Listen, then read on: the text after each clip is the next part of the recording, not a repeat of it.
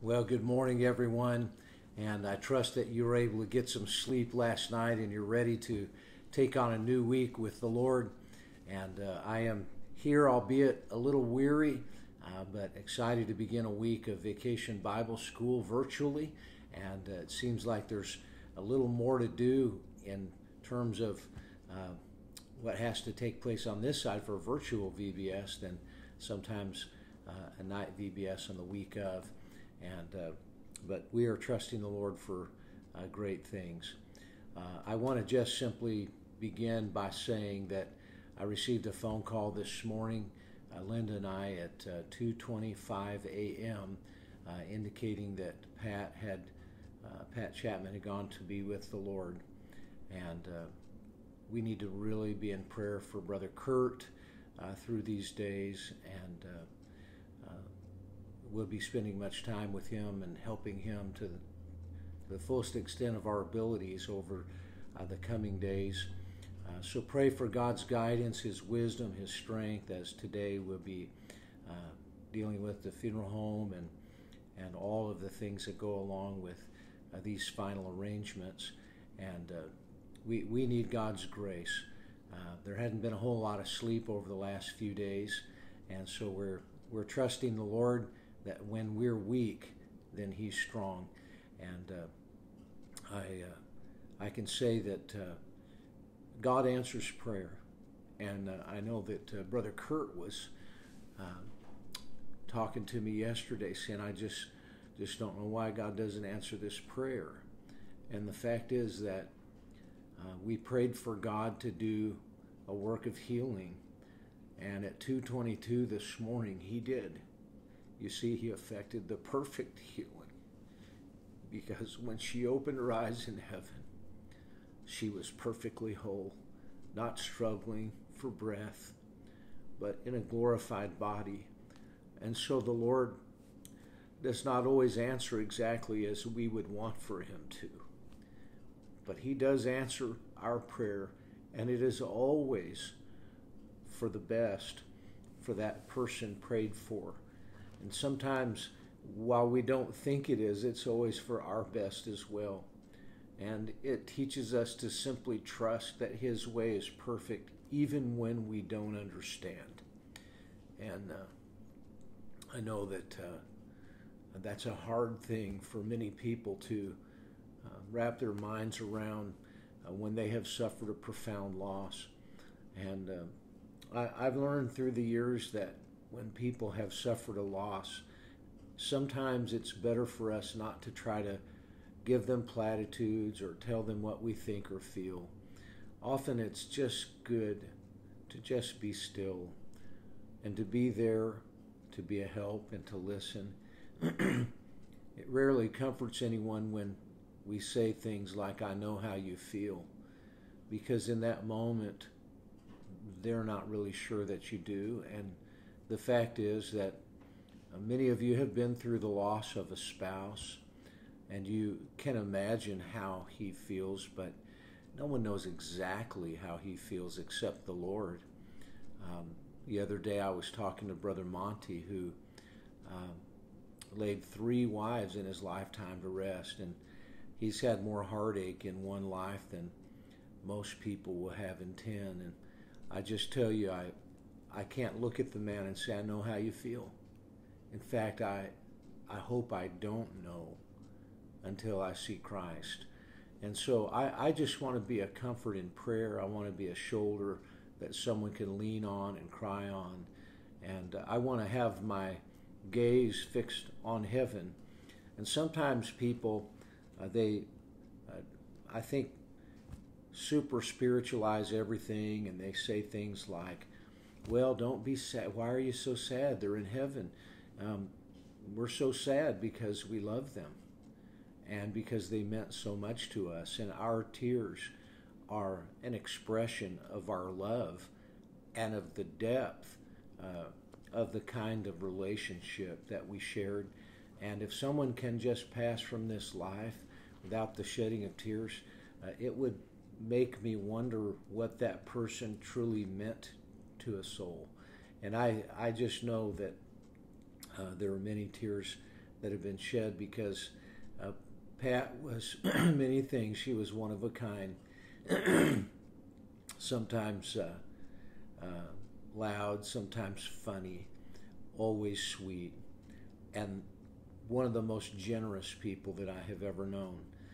I have seen her go without and live simply and humbly so that others could be helped, and that's a great testimony and a legacy to leave. And so we're thankful to the Lord for that. I want to encourage you, if you have your Bible this morning, to turn with me to 2 Corinthians chapter 5. And this week we're going to be meeting at 9:15 on Facebook Live for our morning devotions.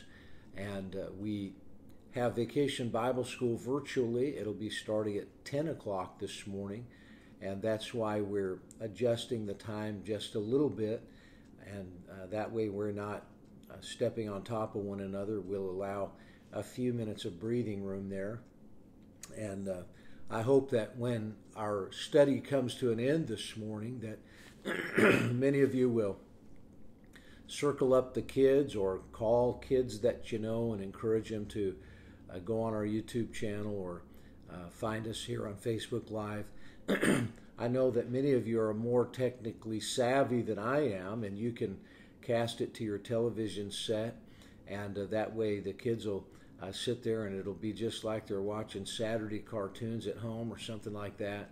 And I hope that they really enjoy it. Now, it's going to be at 10 o'clock, and it's going to be a kickoff. It'll be about 25 or so minutes to kick it off. It'll be okay, because that's as long as a full-length cartoon would be for them on Saturday, minus the commercials.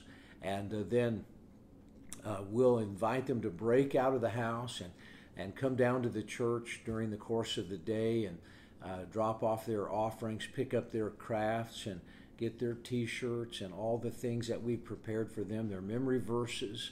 And then they'll have a chance to, if they want to try to quick learn that verse and say it, they can say it. We want to videotape a lot of that. We're going to try to accumulate some video footage so that we can show at the end of the week a little video of what VBS was like in 2020 during COVID-19, so that our church family could receive the blessing from that.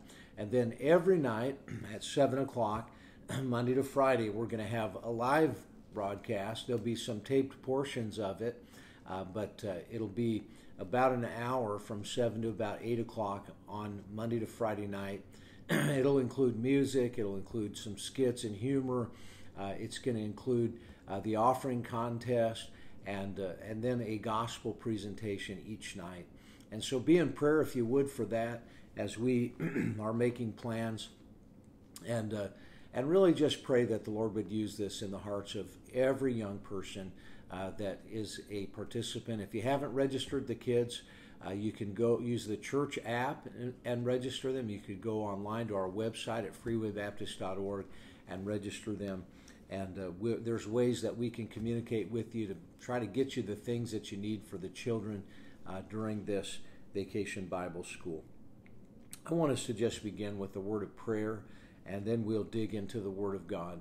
Father God, how we thank you for the hope that we have of heaven. Thank you, Lord, that we sorrow, but not as those which have no hope. And God, I pray this morning you be with Brother Kurt, that you would encourage him in the inner man, strengthen him.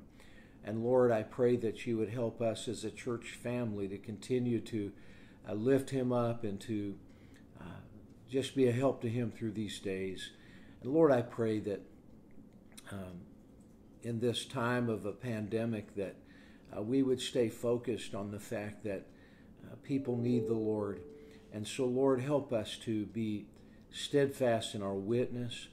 And Lord God, I pray that today you would use me to be a blessing to these your people. For this I pray in the lovely name of Jesus.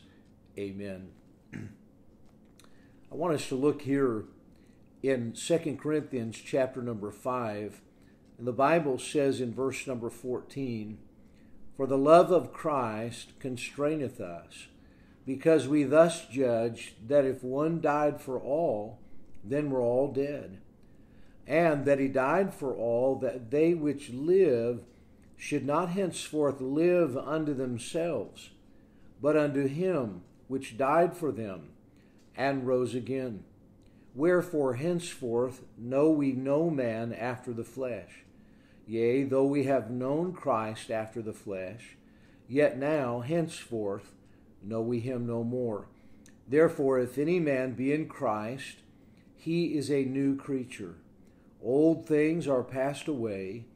Behold, all things are become new. And all things are of God, who hath reconciled us to himself by Jesus Christ, and hath given to us the ministry of reconciliation. To wit, that God was in Christ, reconciling the world unto himself, not imputing their trespasses unto them, and hath committed unto us the word of reconciliation. Now then, we are ambassadors for Christ, as though God did beseech you by us. We pray you in Christ's stead, be ye reconciled to God. For he hath made him to be sin for us, who knew no sin, that we might be made the righteousness of God in him. This is one of the most consequential passages of Scripture for the believer, I think, that we can consider. And what we understand of the words that Paul is writing here was not his deep and abiding love for God, but rather what it was God's deep and abiding love for him. And that's why he said, the love of Christ constraineth us. And so it was God's love for him that compelled him to serve. And, when we understand how much God loves us and all that he has done for us, it should cause something within us to rise up, to want to demonstrate our love in return, to express our gratitude in return. For the Bible says in 1 John 4:19, we love him because he first loved us. And so our service, our very lives should be lived as an expression of love in response to the one who loved us with a perfect love. And I want to just mention that the Bible tells us here in 2 verses, it's reiterated. It says, if one died for all, then we're all dead. So here we see an indication he died for all, and that all were dead. Then in verse 15, and that he died for all, that they which live should not henceforth live unto themselves. Let me just submit something to you this morning, and that is that the Lord died for all. You say, well, that's what it said, Pastor. That's not so brilliant. But let me say this to you, that there are some theologians out there that want to put forward the notion that there's something called a limited atonement, and that says that Jesus died for some, but not for all. That he only died for the elect. And I understand how that they have taken that out of the context of the totality of Scripture and have gone to seed on that point. And by the way, there are many Reformed theologians and Calvinists that believe that. But let me just say, the Bible is very clear. It says, whosoever shall call upon the name of the Lord shall be saved. For God so loved the world that he gave his only begotten Son, that whosoever, that means anybody, that means everybody, believeth on him should not perish but have everlasting life. We know that the Bible says, let him that is athirst come and drink of the water of life freely. And everybody gets thirsty. You see, the gospel is available to whosoever will receive it. And sometimes people get carried away with this idea that because not everyone is going to be saved, Jesus really didn't die for everyone. That's not what it says. It says one died for all. And so please know Jesus died for you, and he died for every one of your friends and loved ones. He wants for them to be saved. And we who have been saved should, the Bible says in verse 15, not henceforth live unto themselves, but unto him which died for them. So you have often, if you've been around Freeway, heard me say that I believe that word henceforth is a powerful word in the Bible. Sometime you ought to do a study, just go through the New Testament and take notice of all the times that the word henceforth appears. And what henceforth means is from this moment on, from this time forward. Everything's changing henceforth. From this point forward, and I believe in the life of the believer, there needs to be a long history of henceforth moments where you have encounters with God, where you know from that moment forward, your life will never be the same again. Sometimes I will talk to folks and ask them to tell me about their life in Jesus Christ, and oftentimes I'll hear about their conversion, or I'll hear about their baptism, and or maybe that they dedicated their life to the Lord at a youth camp. And those are all fine and wonderful. But, what decisions have you made lately? What is there in your life that God is working on you about now? What decisions recently have you come to by the leadership of the Holy Spirit that have affected a henceforth moment for you, that from that moment forward, you knew that you were not going to be exactly the same person? I believe today that what we need to recognize is that when we understand who we are in Christ, and when we come to trust him, that should be a henceforth moment, not just that I have had my destiny changed, but my life in every way has been changed. And so what the Bible indicates to us then in verse 17 is this: therefore, if any man be in Christ, he is a new creature. Old things are passed away. Behold, all things are become new. In other words, that there's a moment in time, a henceforth moment that occurs in the life of the believer when everything changes. There has to be a pivotal moment, a seminal moment in your life where from that point forward, your life will never, ever be the same again. Now, we can look back on perhaps moments of joy and grief that help to mold us into the person that we are. Perhaps we can look to catastrophic experiences and tragic moments and say, from that moment forward, I was a different person. I was changed by that experience. But I submit to you that there is nothing more transformative to a life than the indwelling presence of the living God. And when he comes to take up residency in us, the Bible says we're a new creation in Christ. And that's what it says here, that if any man be in Christ, he's a new creature. And that means God's creation, his handiwork. In other words, God makes us over again. God doesn't just clean up the old man. He doesn't just sweep the old house and call it good. No, what he does is he makes us into a brand new man. There's a henceforth moment that affects a change in our lives. Now, I want to just say that I realize that sometimes people get saved at a later stage in their life, and maybe when they get saved, they had a affinity for drinking a little bit, maybe for smoking, and maybe they got saved and that didn't automatically go out of their life.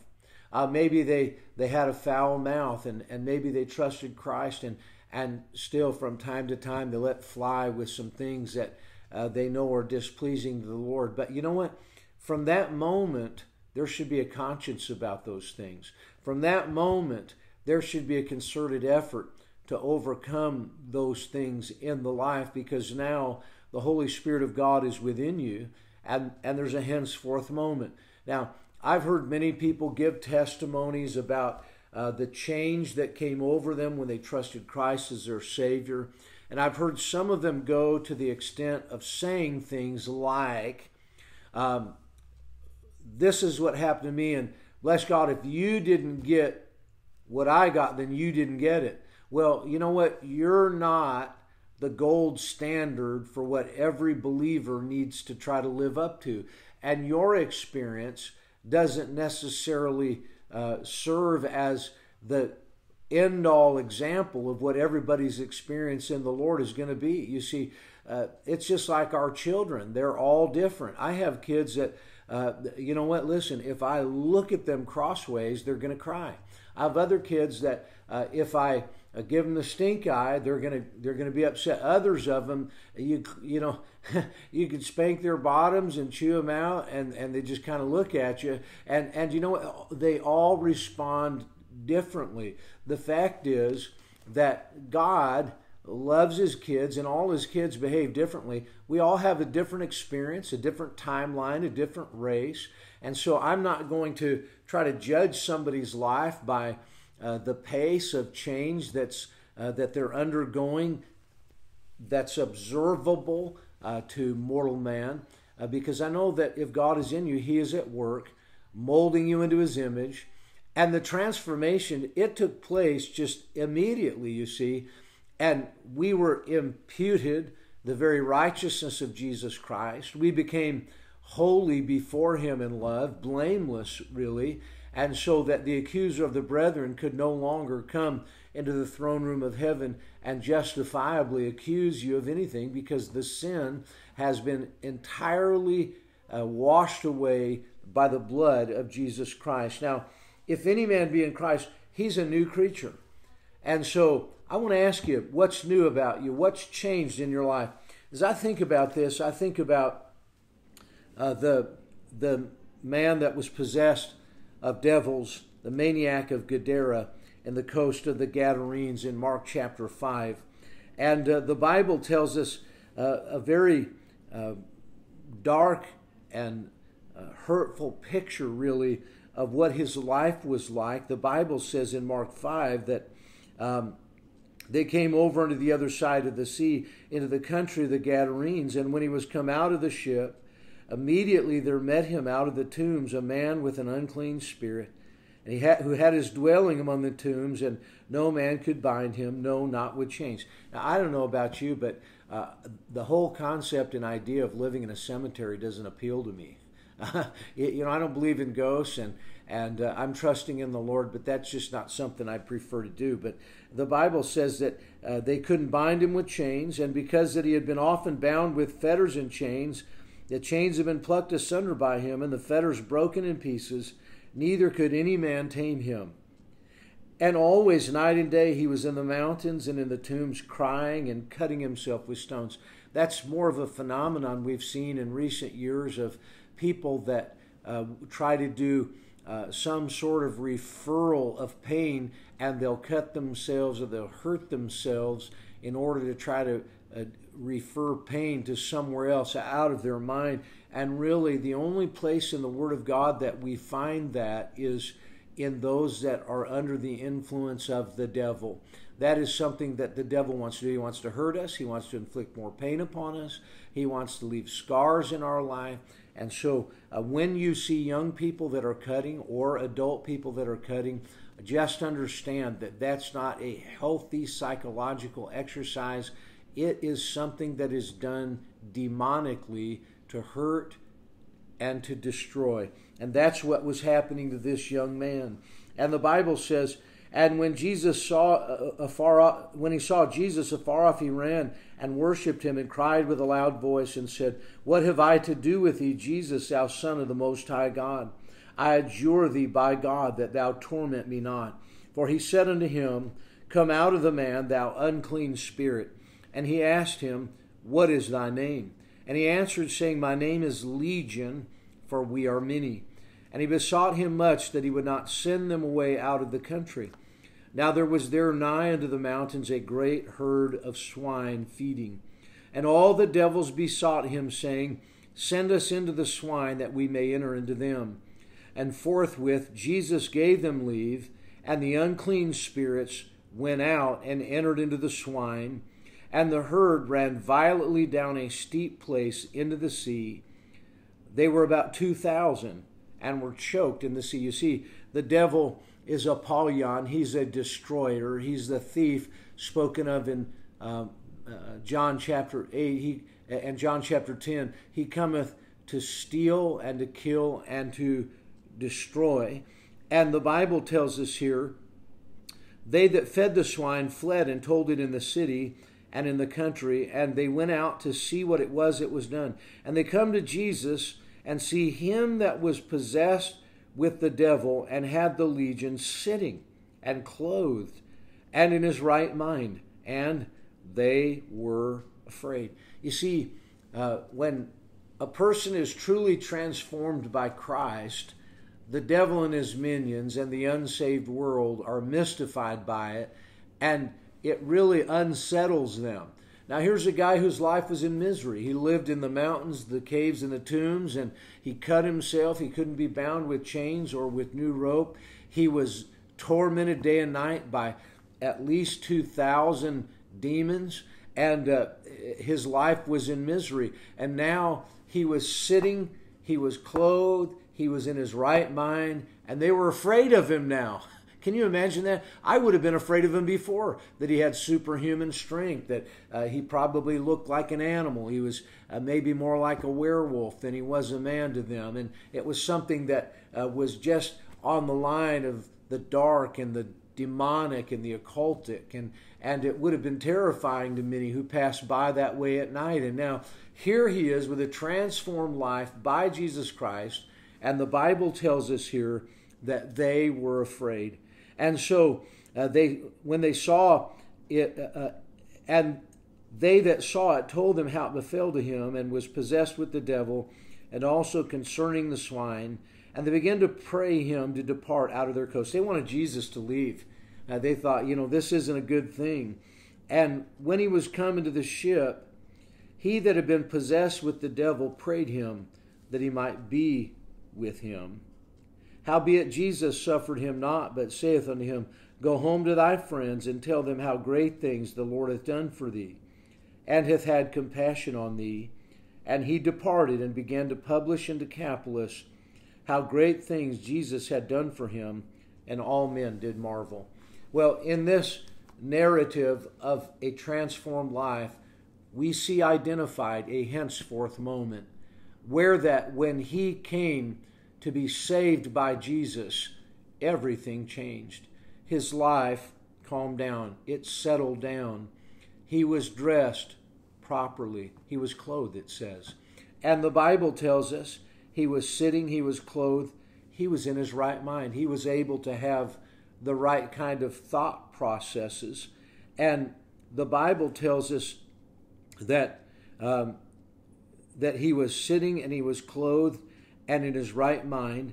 And then the Bible tells us that when Jesus came, the Bible tells us here that he was sitting in the ship, this man who had been possessed of the devil, and prayed the Lord that he would just let him be with him. He just wanted to be with the Lord. What a transformation. He had been with the devils. He had been in the tombs and in the mountains, and his life had been miserable, and now all he wanted was to be with Christ. And the Lord suffered in mind. He didn't allow him to come, but he said, I want you to go home, and I want you to tell your friends how great things the Lord hath done for thee, and hath had compassion upon thee. And so he went back to that 10-city area called Decapolis, and he began to publish there in Decapolis the great things that Jesus had done for him, and all men did marvel. That's the power of a changed life. I wonder, do your friends see the difference in you? Do they see the transformation in you? And is that transformation not only making all the difference for you, but for those that know thee? You see, Jesus said, Now that you're changed, go tell your friends. Don't live your life any longer for yourself. That's what we read here. The Bible says that we should not henceforth live unto ourselves. And so when we're changed, our lives change from selfish to being others-minded and living our life for God and for the benefit of others. Therefore, if any man be in Christ, he's a new creature. Old things are passed away. Behold, all things are become new. I wonder, what's new about you? What henceforth moment have you had lately where you knew, from this moment forward, I will never be the same because of what Jesus has done for me? I want to say in about 14 minutes, we're going to start Vacation Bible School. I hope that you'll get the kids together. I hope you make some phone calls, send some text messages, get things all set on the TV set, the computer, the tablet, however you're going to watch. Register those kids, and then bring them on by the church. Give us a buzz to let us know you're coming down. We'll be excited to see you coming. I want to give those kids their shirts and their verses and their craft. It's going to be a great week. Be in prayer.